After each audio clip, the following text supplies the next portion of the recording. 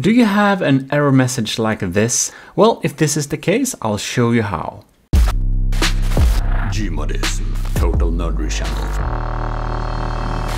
This little web page is in the description of this video, and it says here, of course, 2024. This article is updated, and here you'll always find the latest version of the package, even if you're watching this video 10 years later, right?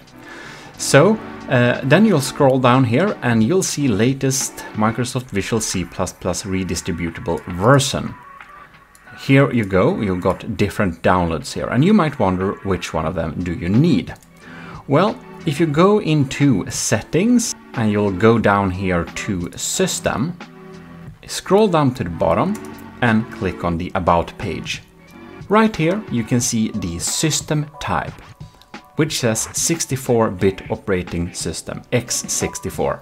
And dependent on what result you got there, you'll need to download the right package. So we're going to install this thing.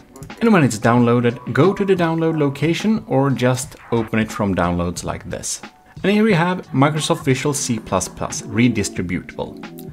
Agree to the terms and click install.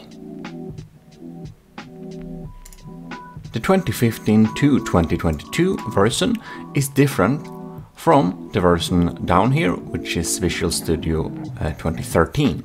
Sometimes you need this also, and if you have a software that asks for this one, you'll need to install this one separately, just the same way we installed the other. There we go. And there you have it. Now you're basically done. If your computer requires a restart, it will tell you. Otherwise, it should now be installed. If it doesn't work, try to restart your computer and it's most likely going to work. I hope you enjoyed this little video, and if you did, do leave us a like and stay tuned to the channel by subscribing. It's free.